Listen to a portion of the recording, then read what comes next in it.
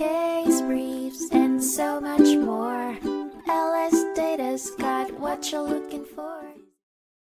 In 2003, the Supreme Court of the United States heard the case of Federal Communications Commission vs. Nextwave Personal Communications, Inc., which raised questions about the impact of bankruptcy on license ownership and the FCC's regulatory authority. The case focused on whether government agencies could cancel a bankrupt company's licenses solely for non-payment when those debts are dischargeable in bankruptcy. Nextwave, a bankrupt company, had its licenses revoked by the FCC due to failure to make payments. The bankruptcy court initially agreed that Nextwave's debt on the licenses was avoidable under the bankruptcy code, but this decision was later overturned by the Court of Appeals for the Second Circuit. The FCC objected to Nextwave's plan to pay a lump sum to satisfy their remaining obligation for the licenses, and the bankruptcy court declared the license cancellation by the FCC to be null and void. The Supreme Court held that the D.C. Circuit could set aside agency action violating Section 525 of the Bankruptcy Code,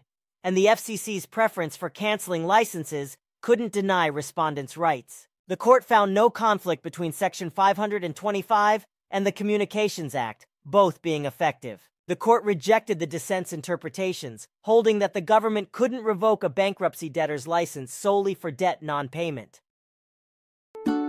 Case briefs, and so much more.